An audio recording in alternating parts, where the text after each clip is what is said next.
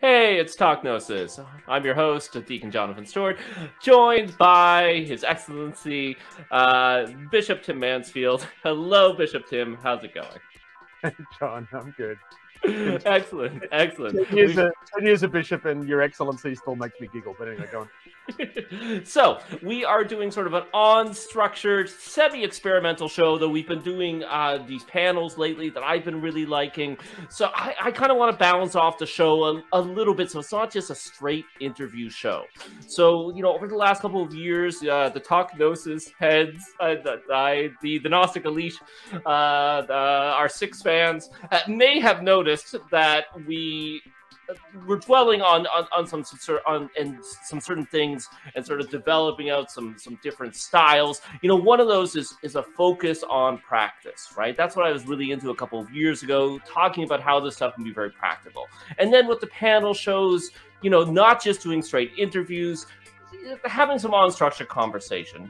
Don't worry, I want to do all three. You know, focus on practice, focus on interviews, and also focus on unstructured interviews where we just share our personal gnosis and discover things through conversation, because it is through dialogue, it is through bouncing off ideas from each other that Gnosis is developed, that Gnosis is flamed, that we discover things. I'm hoping this process will happen, you know, right now. But before we get to it, yeah, we have the commercial.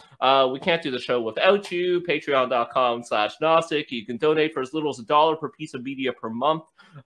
You can actually set a limit, so if you just want to give us $1, go for it. I think that's the lowest you can do is $1 American. That would be a big help. We have something like almost 9,000 subscribers on YouTube. We get about 2,000 or 3,000 listeners per show, and we have about 30 patrons. So the math, I am guilting you. This is, you know, I'm not wearing my collar right now.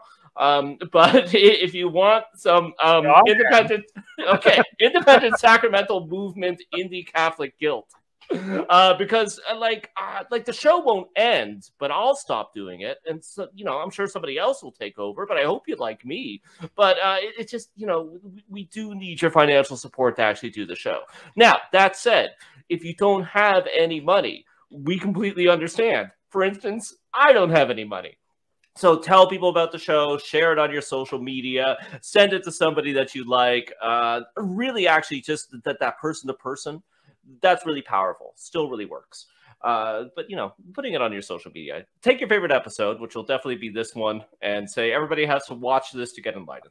Also, you can do one-time donations at paypal.me/Gnostic. Okay, the commercial is over. It's over now. Okay, we are talking about the Apocryphon of John, Secret John, as I prefer to call it, because I actually really hate when people... Yeah. Oh, well, there's actually a disservice. I can get right into talking about the book, because some of the translations, particularly when talking about the Aeons, use the Coptic and Greek terms, and you miss a lot, right? You miss so much, because they really need to be in English so that you can see what's going on, understand what's going on. But talking about understanding what's going on, like, one of the reasons I wanted to do this show is I've probably read this book already dozens of times, right? Like, how many times have you read it now in your life? Like, I actually don't. It'd be more than a dozen, definitely. It'd be more than a dozen for sure. I've done it on my own a bunch of times, and then I've done it with groups probably 6-8 times, something like that. Kind of working through it, you know, week by week, kind of doing a deep read of the text and trying to make sense of it. Yeah. And trying to make sense of it, because the more I read it, the more confused I get. So, because it's very easy, and I feel like it almost wants you to do this, because you can't point to it like you can with some other texts. Even though we had the longer and shorter versions, it obviously went through some redactions. You know, there are a few different editors in there. But that said, there's so much in there. There's so much intertextuality. There's so many callbacks and themes to earlier on in the book that is very deliberately constructed. Right. And like many other Gnostic texts, particularly the Gospel of John, see the show on the lectern, Gospel of John, about the Gospel of Thomas, which is, you are supposed to draw out the puzzles, right? It is supposed to infuriate you a little bit. It is supposed to not answer all of your questions, so you'll dwell upon them. And, you know, it's only recently that I've really come to see that and appreciate about the text, but it's also driving me crazy. Well, fair enough. So let's. I'm gonna butt in for a sec because we're doing a conversational show, right? So this is it. I'm not. Yeah, I want to say, John, that you know, some of the shows that you've done that I've loved the most are the you with one guest shows where you're really into the other person's work and it gets very kind of you get very curious about each other and it gets very entwined. So I'm really delighted to be on for a you and one other person show about a topic of mutual interest. Let's pull back a little bit about, because perhaps not everyone that's the deep Gnostic nerds will know this book well, but perhaps not everyone does who's blowing into the show for the first time. So just as a bit of background, so the Apocryphon Johannes, I think as it's called in Greek, the secret. So Apocryphon gets translated as secret book or secret revelation or secret teaching. You know, you could translate it any of those ways, of John. And the John that's referred to there is the disciple John, the purported author of the fourth gospel. It's usually referred to as the Gospel of John. The book exists in 4 redactions. It's one of the, 2 redactions in 4 copies, really. It's one of the only Gnostic texts. I think it's the only Gnostic text that we have that many copies of. I think we have more copies of Secret John than we have of the Gospel of Thomas, and we have quite a few of the Gospel of Thomas. Yeah. I think all of those, one of those versions is from the Berlin Codex, and the other 3 versions are from the Nag Hammadi Library, which, again, the Gnostic nerds will know is the Nag Hammadi Library is the collection of texts that were found in a jar in 1945 near Nag Hammadi in Egypt, hence the name. And progressively were translated over the next couple of, floated through the antiquities market, lots of hilarious boys' own adventure tales, and wound up eventually getting translated by the 70s. And that's really led to the Gnostic revival of the late 20th century, really, the sort of second Gnostic, third, fifth, 12th Gnostic revival of the late 20th century. So it's interesting to have 4 copies of a text, and the copy exists in 2 redactions, a shorter version and a longer version. They're largely similar, kind of, except for a middle bit. The longer version has this kind of long insertion in the middle of it that adds material from perhaps the Zoroastrian text. That's what it says itself, I guess we guess. So that's interesting because we get 2 versions, but the wording in each of the 4 versions is slightly different in various ways, and that's super interesting because it gives us a comparative version of it to kind of look and try to see what the author was trying to say. Some of that's scribal interpretation, some of it's redaction, some of it's, there's various processes going on in the text. The other thing that's interesting about it is, there's a couple of other things that are interesting about it. One is that the text in the Nag Hammadi, so in the Nag Hammadi texts, it's a collection of texts, but those texts are bound into a set of, I think, 11 codices. So they're books of papyri kind of bound together to make a little booklet, kind of hand sewn into a little booklet. And the 3 versions of Secret John that appear in that collection always appear as the first text in a codex. Yes. Which you could infer means that whoever copied out the text in that codex, and someone remember, scribes, they hand copied all the text in this codex, decided, okay, well, before we get to anything else, you should read this. Yeah. So we might infer, and you can't prove this, but we might infer that at least for the scribes or for the compiler of those codices, they felt this was a significant text. And the mere fact that it got copied that many times makes it a significant text. Yeah. So that's interesting. And then it's found near St. Pachomius Monastery, the place where it showed up. So there are some suggestions that maybe the books were in the library at St. Pachomius, Coptic Orthodox monastery in the desert. Maybe they were kind of squirreled away in a jar during a period where it was kind of inappropriate to have potentially heretical texts in the library. That's very debatable, and we don't really know, but it's an intriguing kind of hypothesis. If you look at a map of Egypt, like Nag Hammadi's like way down the Nile.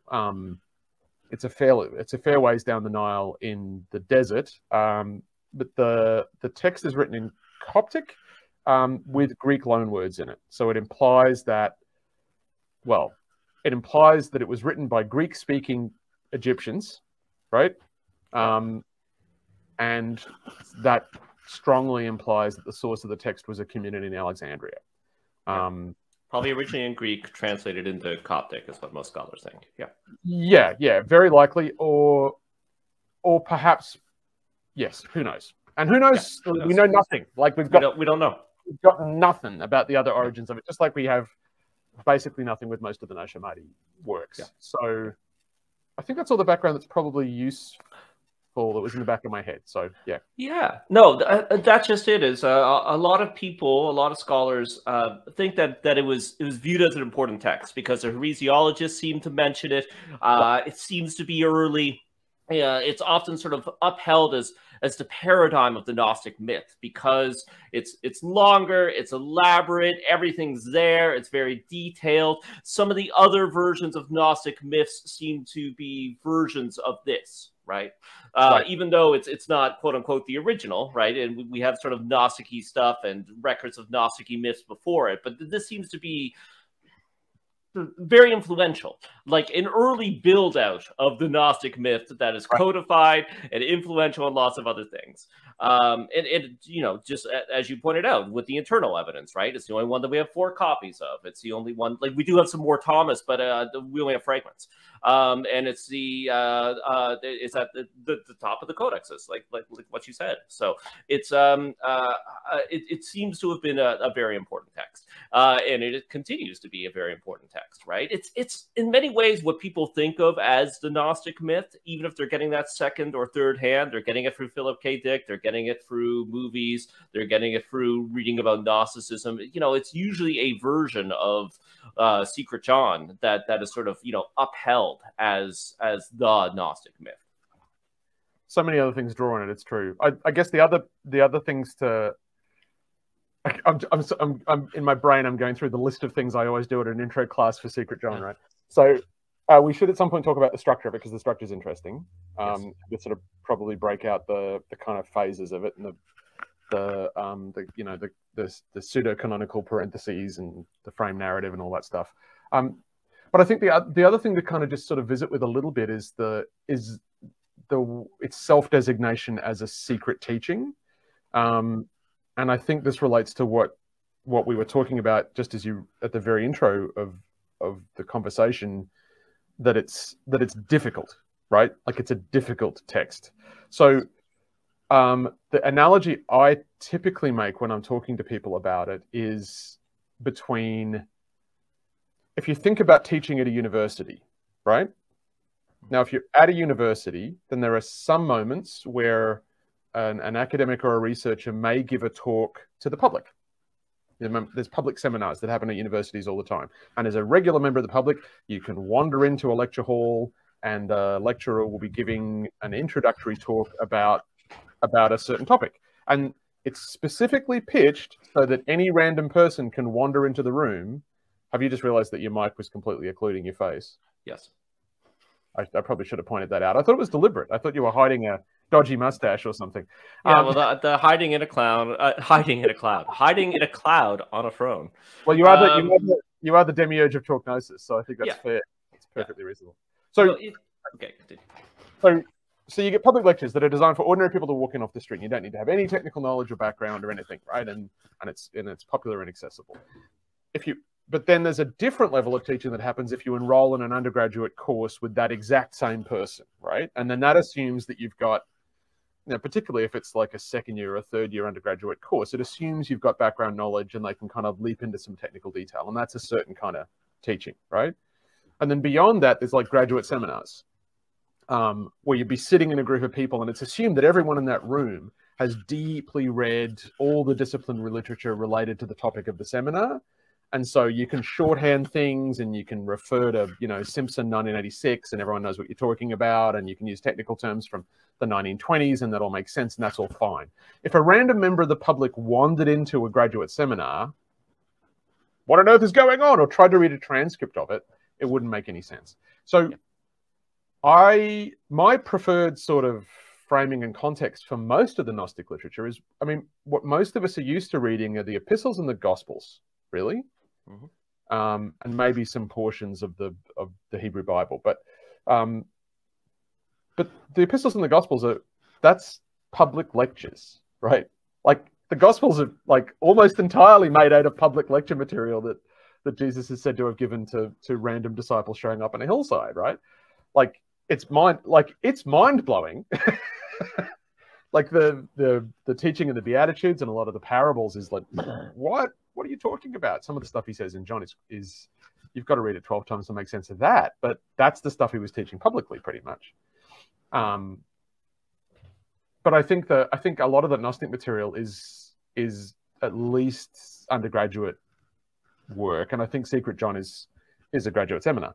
So I think it's secret in the sense that it's not like, you know, slit your throat if you reveal this. You shouldn't read that. That's, you're not ready. Read some background, read a gospel or two, and then we'll talk, you know, and it's presumably meant to have been accompanied by, you know, in-person instruction from a teacher and being in a community of other people that shares the same hermeneutic around the text and all that kind of thing, I would imagine. So that's the sense in which I think it's secret, and that's, I think, why those of us now trying to read it without that community of interpretation around it, without it making any real adjustments to the possibility that it might be getting read by, you know, random members of the public, we find it such a struggle. Yeah, that's it exactly. And I'm sure that, you know, it's thought that the Cephians or whatever community, you know, created the text had an understanding of itself as a separate community, as a distinct strain of Christianity. There were no Sethians. There were no Sethians. The designation Sethian, like most of these things, there's two ways these designations arise. One is some heresiologist comes up with it because it's a way of grouping things they've heard from someone.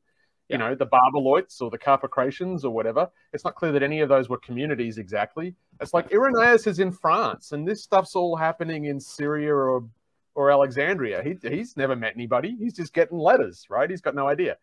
That's one way these designations occur. The other way these designations occur is in academic discourse in the 20th and 21st centuries, in which case they're literary genres, right? Like, so what people are saying is all these texts seem to use the same terms. We'll call them Sethian. So it's I'm very full on about this. Sethian is a designation for a corpus of texts. It oughtn't be really a designation for a group of people, because there's absolutely no external evidence that any such group of people actually existed. Yes. Yeah. There's questions of whether there were Gnostics. Yeah. Very arguable. But yes. Yeah. Well, I'm pretty pro on that there was at least a group that called themselves Gnostic, you know, for a few reasons. You know, one of the biggest is that 100 years after Irenaeus, right, we have the Neoplatonists complaining about the Gnostics. So, you know, why are they grabbing a Christian heresiologist term? Anyways, but no, that is correct. That is correct. As to whether, I mean, for Karen King, the folks that wrote Secret John she's, from her point of view, they're Christian. It's just Christian. It's a Christian book, right? They don't think of themselves as anything other than Christians. They're Christians. You know. Well, yeah. I mean, just like now, right? Like, there's not a lot in common between. I mean, there is a lot in common at the same time, but you know, between Mormons, Gnostics, Catholics, liberal Catholics, the Pentecostals, but they all call themselves Christian. Right. So, yeah. Sometimes bafflingly, but yes. Yes. Yeah. So it would have been like that in the first and second centuries. So, though I do, you know, I do think that the core of the text, and I know scholarship doesn't agree with me anymore, is pre-Christian, because I can't get over how you can just rip off the beginning and the end. And you can take out the John stuff and you can read it just fine. And there isn't a lot of Jesus stuff in there, right? There is the anointed, there is the Christ. But that said, like, what we have is a Christian text that was used by Christians. It doesn't matter because... That's right. Yeah. Yeah. I think, you know, First Temple stuff is the key to making sense of it all, but that's for probably either later in this show or another show. But we can come to that. But yeah. Well, we probably should come to it since it's the key for making sense of it. But we can get there. Well, I mean, we talked about kind of covering a series of questions that are the kind of the key conflicts and misunderstandings in the Book of John. So let's look at those, and then maybe some of the temple stuff will come up in the course of discussing that, or maybe it kind of lays the groundwork for why it's interesting to take a temple perspective on it. Maybe, or maybe our new mini series, depending on how late we go. So tell me, John, like you've read this yourself. Have you ever done a study group with it or studied it with other people? No, I haven't, but I need to start. So one of the reasons why, because again, even leading up to this year, I've probably read the text at least a dozen times, probably more, right? Right. So like I am using it. I haven't really talked about this in the show, but I'm doing my master's, pursuing my master's through the Global Center for Advanced Study, GCAS. Dr. Tim Mansfield wrote me a very wonderful reference letter. Thank you, Dr. Mansfield. So this is the main Gnostic text that I'm sort of using in the thesis that I'm writing, right? There's some other Gnostic texts as well, and going through it again, I realized that when I'm talking to people about the text, recollecting the text, and sometimes reading the text, I'm reading it through the lens of other Gnostic texts and Christian mysticism and Christian Gnostic occultism from the last 200 years, right? Which is not yeah. Well, we're going to get to that because you're the first person to point that out to me, and you are absolutely correct. I mean, that might be, we can start literally at the beginning with a major misconception about the text. So now, in my defense, and in defense of all of us, this is how we, particularly of your clergy, how everybody reads religious texts, because the four Gospels come from four different Christian communities and have differing theology and have very different ideas about who and what Jesus was. Yet we have had a functioning Christian church for the last 2,000 years. Like we make it work. So kind of more or less sort of functioning. I feel like I'm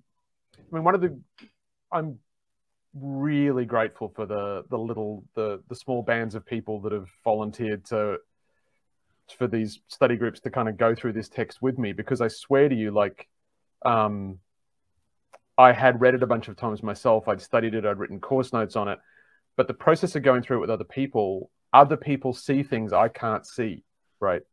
So they pick out dimensions of it, or they notice connections, or they see an unusual use of a word, and they say, "What's that about?" And I'm like, wow, I didn't notice that at all. That's really cool. Let's dig and let's find out. And let's go find a Coptic dictionary and look it up. And because I think that's the great. You're dead right about the canonicals, right? Like it's extremely difficult to read the text that's in front of you. Yeah.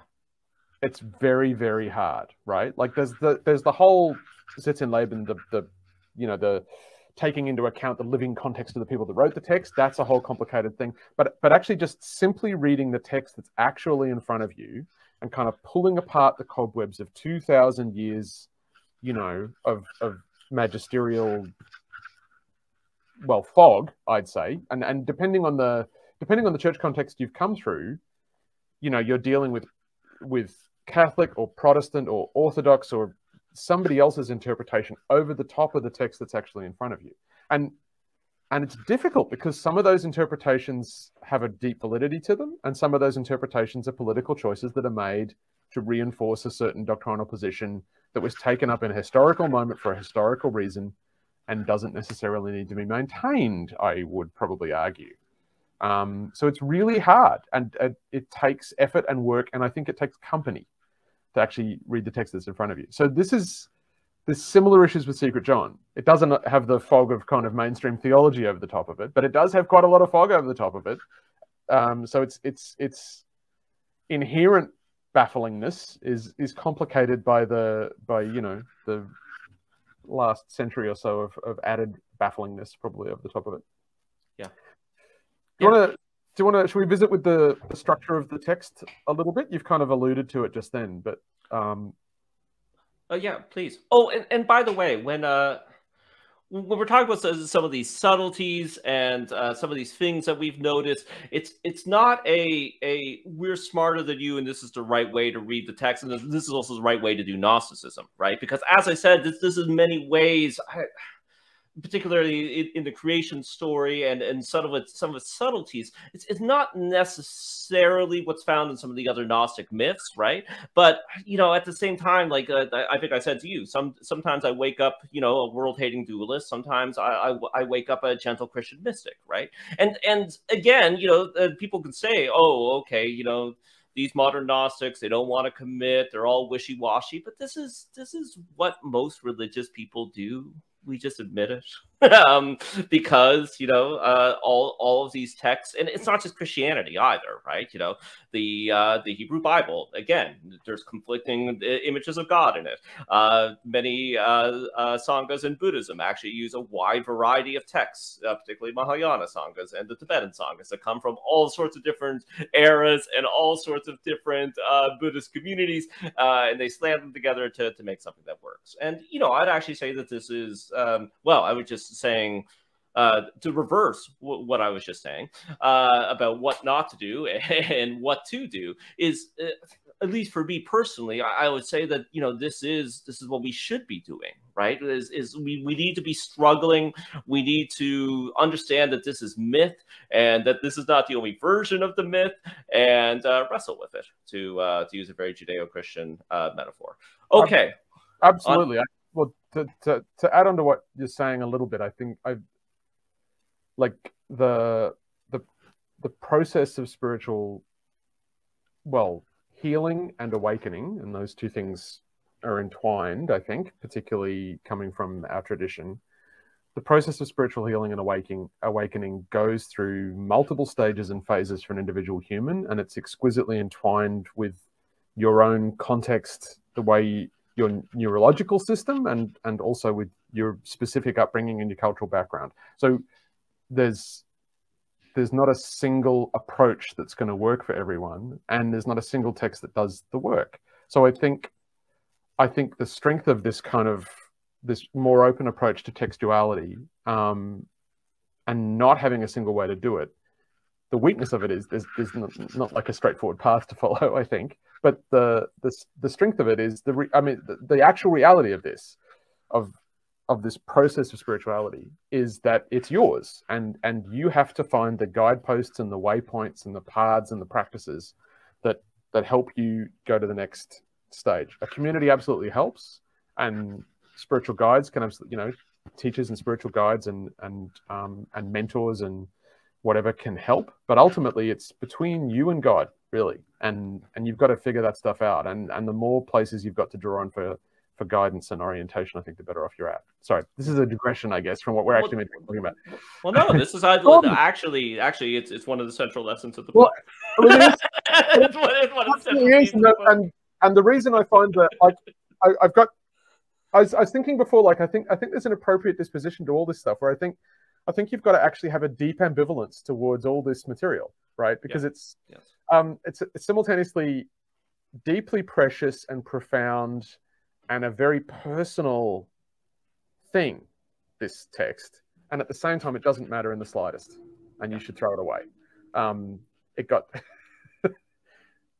there's a digression there that I'll avoid taking, but what matters is, and the reason it's a precious text, I think, is that it does a spectacularly good job, given when it was written, I think, of reflecting to a human being something of the structure of their own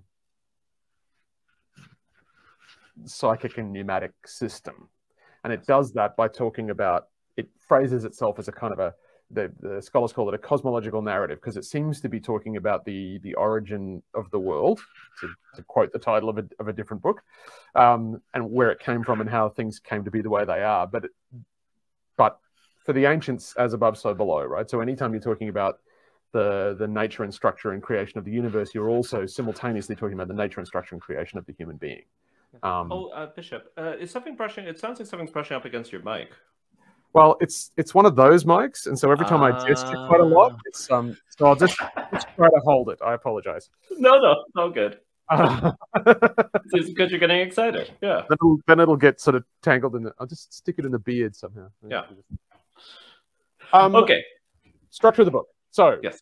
As you've alluded, there's a core text. Sorry, orient myself towards the camera. There's a core text, and around the core text, there's what's called a frame narrative that acts as a sort of a parenthesis around the core text. So the core text makes no real reference to either John or Jesus. Yeah.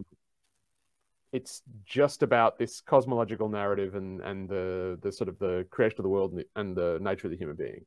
And the frame narrative places that core text in the context of a conversation. You know, John is troubled, and he's been told off by a Pharisee, I think, and then the Savior. It doesn't actually say Jesus, I don't think. Yeah, it might just say Savior, which is, of course, very interesting for those pre-Christian theories. Also, it's not a Pharisee. He might be called a Pharisee, but he's a Jewish. He's a Judean religious authority of some kind, whose name, interestingly enough, is Aramanios. Aramanios, that's right. Aramanios, which according to it does say Pharisee. Yeah, it does say Pharisee. It does say Pharisee. Okay. All three versions that have that passage. So, if only someone had brought the critical edition of the Secret John along to this book, so that we could check what we're saying about. Yeah. So the Pharisee Aramanios approached him and said to him, "Where's your master who you used to follow?" I like to think that he started with Nina and Nina and Nina before he started speaking. Where's your master who you used to follow? He's gone to the place from which he came. The Pharisee said to him, "With deception did this Nazarene deceive you," which is deception is a good way to deceive people, I think. Yep. And filled your ears with lies and closed your hearts and turned you from the traditions of your fathers. And so John, flees the temple and goes to a mountainous and desert place and grieves in his heart. And then the Savior appears and says, "Don't worry, I've got a story to tell you." And then pretty much begins, Yeah. John explains what happened, and the Savior offers to communicate to him the truth of the matter, really, like there's some sense in which this is like a deeper layer of teaching beyond what John had already received. Like the Pharisee says there's one, makes a wisecrack to him basically, and his whole mood collapses and he has to run off to the desert because the Pharisee was mean, and Jesus is like, "It's okay, you're all good. Let me reveal some things to you that might set your mind to rest," and tells him this entire story of the creation of the world. And that goes through. Also, that's the opening frame narrative, and the closing frame narrative after the rest of it's finished is the questions of John, you might say. I like calling it that because there's a Cathar text called the Questions of John, where John asks, like, okay, but specifically though, like, and like digs into specific and certain things and kind of asks for more details on them. And that's the kind of closing off of the thing. So in the middle, there's an opening portion.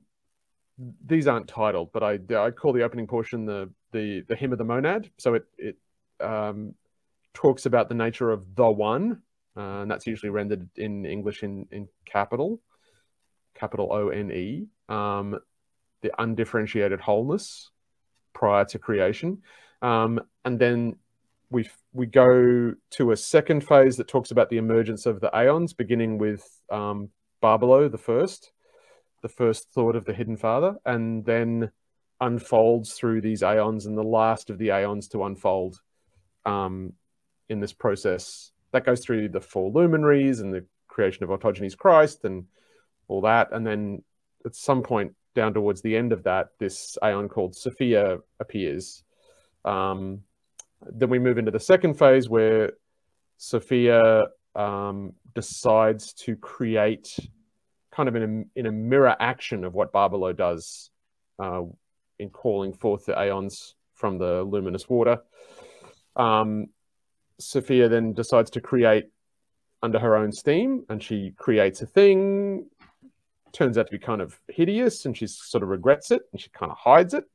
But then the thing, Yaldabaoth, goes on to kind of like, has taken on this kind of like Jones for creating. And so Yaldabaoth, kind of like hidden in his secret place, then goes on to create a whole bunch of other powers and principalities, and I use that term advisedly, under himself. Then there's so where are we at? Like frame narrative, hymn of the monad, creation of the aeons, Yaldabaoth and the creation of this kind of like psychic chaotic realm. And then somewhere in there, the perfect human, which is probably a version of the autogenes, is kind of revealed from the higher realm to the lower realm. And Yaldabaoth and his archons kind of glimpse it in what to them is heaven. And they go, oh, that was cool. Let's make one of those. And so they create this. They create the human. They create Adam, the human, and as a mirror image of what they'd seen in the higher realm. So it's so evocative. It's such a beautiful, evocative thing. But then Adam. And sorry just to point out, and of course this is a parody of the earlier creation story. So it's 100%. Yes. So everything, so there's a parody structure, like the steps that the unfolding of the aeons goes through in that third section, then parodically reoccurs in the realm of the demiurge. And so everything the demiurge does and the demiurge's archons do are kind of like it's like, if I say Keystone Cops, probably no one knows what I'm talking about, but the kind of like the jokey parody kind of like kind of like doesn't quite work, a little bit broken, nice try everyone, let's do it again later kind of version of what had happened in the higher realm. So just as the autogenes is created in the upper realm, so Adam is created in the lower realm. And then this weird moment happens where Barbelo, the first, the mother father, the primal mother father, sends a kind of reflection of herself into the lower realm directly. So she steps down into the lower realm as a figure called Epinoia. And there's some emissaries that come along, and the emissaries say, hey, your Adam's not living. Maybe if you breathed into him. And so they sort of trick Yaldabaoth into breathing into Adam. And what he breathes in is the spirit of his mother, Sophia. So the divine essence of Sophia, which she'd breathed into Yaldabaoth to animate him, Yaldabaoth now breathes into Adam. And the text has the Yaldabaoth then losing it, but somehow not becoming inanimate. There's all kinds of plot holes. There were no fandom wikis back then, so no one picked them up, but there's all sorts of plot holes. And then Adam stands up, and there's a whole sort of kind of like Adam and Eve in the Garden of Eden section. Epinoia hides herself in Eve and then comes out of Eve later to teach Adam and Eve as an eagle in a tree. That's super interesting. And then she kind of conveys to them the secrets of their situation. And then they kind of liberate themselves from this kind of fake garden that the demiurge has created for them, and become free. And they have children, and Cain and Abel, and then they have a third son called Seth, and then Seth is the one that carries out the return to the garden. And that's why these folks are called Sethians, because of the sort of like the sort of semi-deification of Seth. And then I think there's the closing frame narrative, and then does the pronoia hymn happen before the closing frame narrative or at the end of the closing frame narrative? I believe it happens before. Right, so it's at the end of the core text. There's a lovely piece of hymn that's a kind of a hymn of the first thought. So Barbelo, as she's called earlier in the text, she's referred to as pronoia at this later part, and it's got all these resonances with the opening of the Gospel of John, and that's much commented on. Then there's the closing frame narrative. John asks the Savior a whole bunch of questions about the kind of ticky-tacky details of how all this is meant to work. And then it finishes with, hi, I'm John, I'm done, mic drop, we're good. And that's it. So obviously there's a whole bunch of stuff going on in there. There's the lower realm functions as a parody of the upper realm, but it also functions as a parody of the Genesis narrative in the Tanakh. Yes. And that's very deliberate. Like, it actually says it's not as Moses said, it's like this, right? Yeah. And that's important to understand very carefully. And I think it's sometimes where a temple interpretation can be helpful in terms of understanding what's actually going on there and why that text is there. But yeah, complicated. Yes, very complicated. And even more complicated if once you dig into it, because there's all sorts of things. You know, I never noticed. It was something that you pointed out as well. Is that Yaldabaoth is first hidden in a cloud, right? But then he actually moves somewhere else. He doesn't. I obviously because again, you just slam these things into your brain. So I'm like, okay, he's hidden from the cloud, and then I guess from the cloud he creates a material realm. But the text says something like he goes somewhere else. He leaves the cloud. He goes somewhere else. Well, where is this somewhere else? How come we've never heard about it before? How can there be something else outside of the Aeonic flow? The hidden in a cloud behind the throne is that's a direct slam of the glory of the Lord on the cherubim throne in the Holy of Holies in the Second Temple.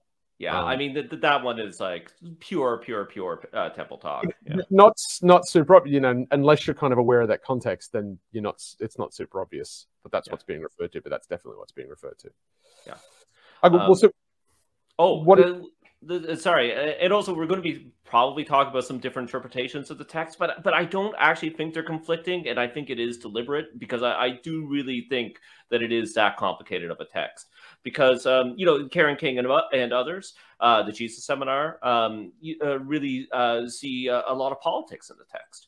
The politics not related to the two temples. You know, a parody of the Roman emperor, right? Politics is temple politics, John. Yes, that's true. Solidarity with the poor and suffering, right? So they see that in the text. I think it is there. I think it is partly a parody of the Roman emperor, but at the same time, I think it's also a parody of the Second Temple, and I think it is also a guide to whatever enlightenment is. So, and I don't think that's a read-in. I think that the community or author that put together the version that we have meant for it to work on these different levels. Because of that principle that I was talking about earlier, that I think, you know, for us, we think of politics as one whole thing. We think of psychology as a whole different thing. We think of spirituality as another whole thing.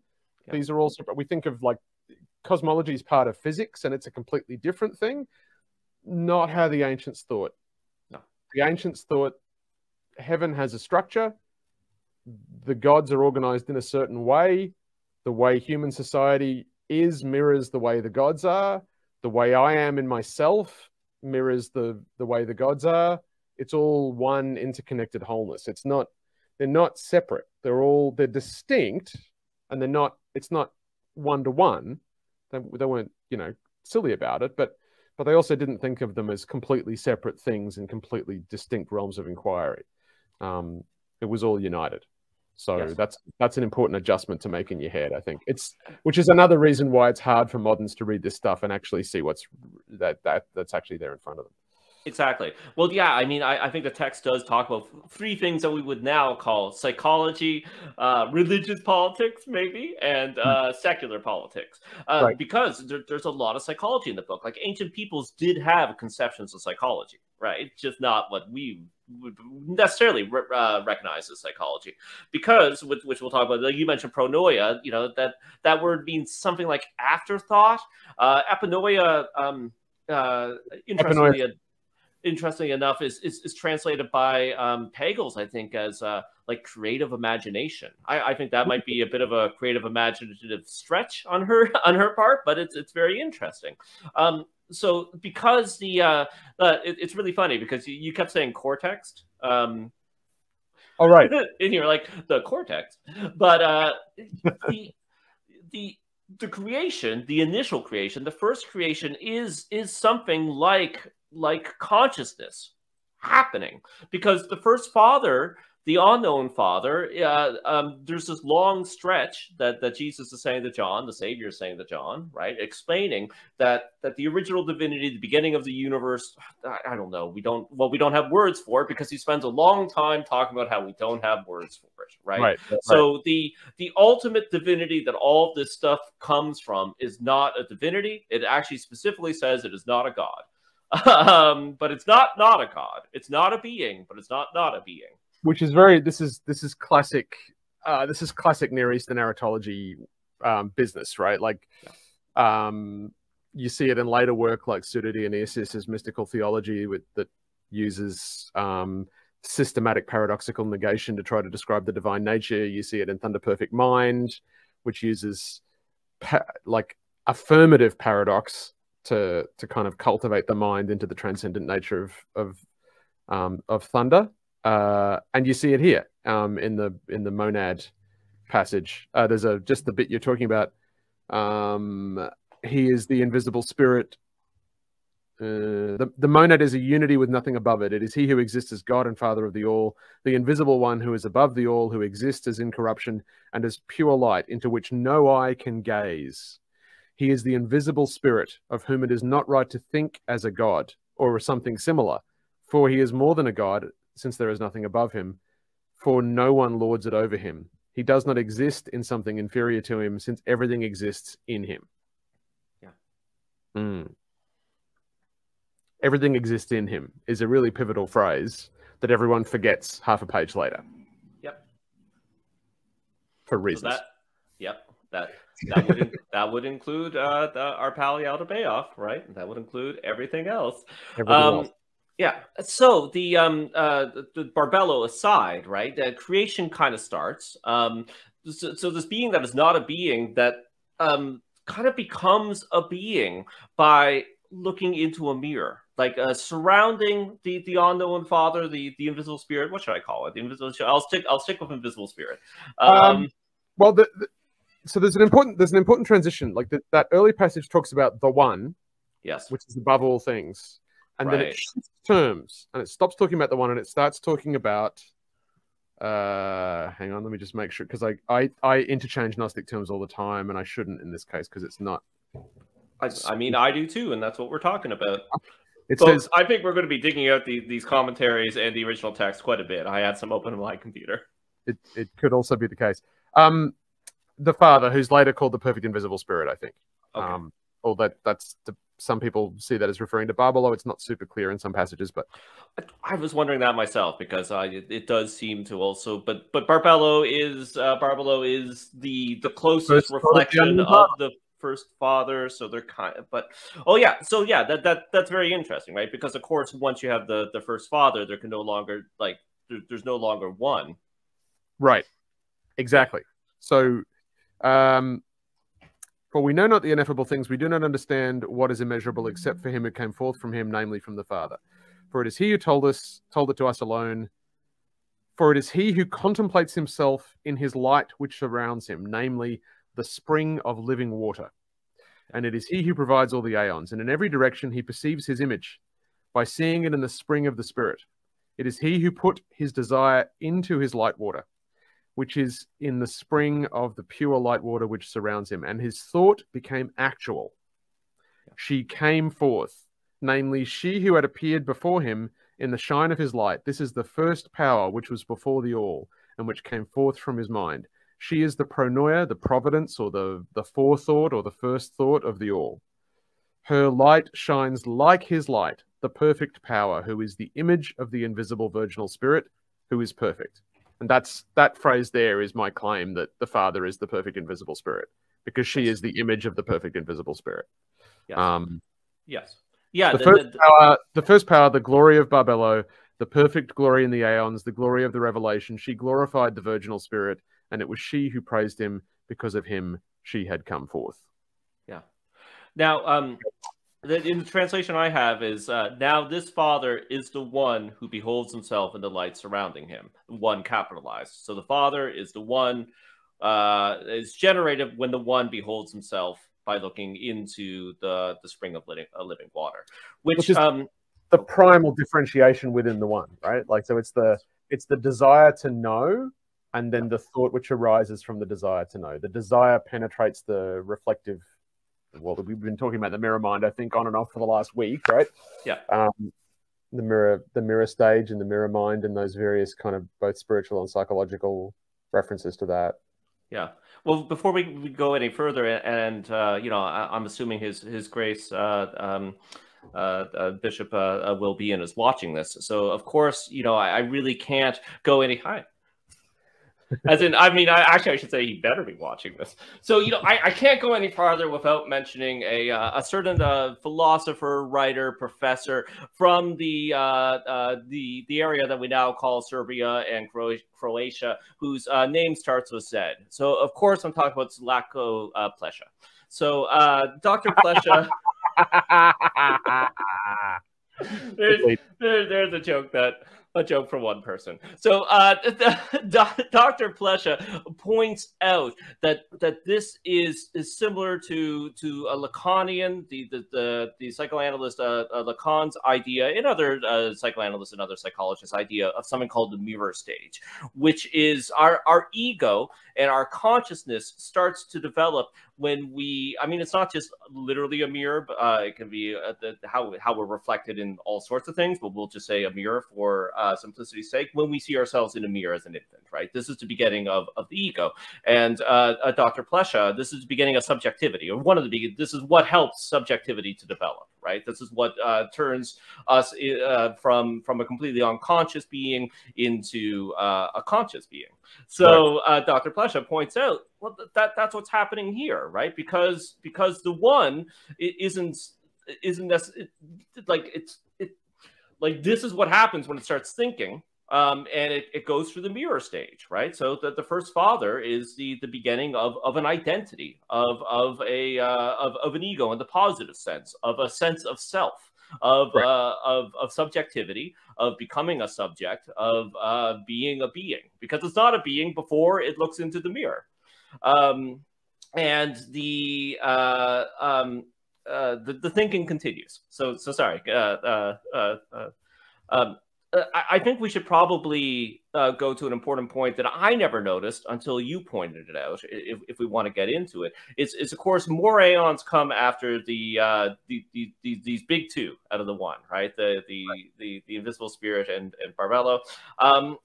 Now, many Gnostic cosmologies have are emanationist, where it's something like dropping a pebble into the water and the waves going out, or a one-cell organism dividing itself over and over again. And that's what I always read into the text, what I always assumed the text was saying. But is it? Well, I think the division of the cell's not a bad image, but the emanationism is tricky. It's not a term that comes from this era. It's Plotinus, which is significantly later. But it's not even Plotinus. Like, he doesn't use that term. The term emanation's a theosophical term from the late 19th century. So that's worth knowing. And, you know, everything theosophy touches goes odd. You know, it's not ever quite... There's a lot to recommend the Theosophical Society, but fidelity to the source text is not usually one of them, I think. And I don't think most people quite grasp precisely how deep and significant the influence of theosophical interpretation has had on the whole of esoteric spirituality through the entirety of the 20th century. Because it's like those folks went on and did everything. And a lot of the translators of things were theosophists. And so there's a lot of sort of theosophical interpretational framing that goes on in everything. And this is one of those places. So the other big thing that everybody tends to bring to this conversation is Kabbalah, or they think they're bringing Kabbalah. What they're actually bringing is Athanasius Kircher, Jesuit Christian Jesuit. Am I right? Yep. Jesuit Christian Kabbalist. So, you know, so not Jewish Kabbalah exactly. And his particular formulation of the Tree of Life, which is very specific to Kircher, lots of people use it, but that very familiar kind of thing with the 10 Sephirot with the paths and all that stuff, that exists in textual form, but as a diagram, that's the Kircher tree, right? So that Kabbalistic formulation, particularly the idea of the Kircher tree and the Ein Sof, and then Keter, and then the divine light sort of cascading down through these levels of brokenness. That's Kabbalah. That's 13th century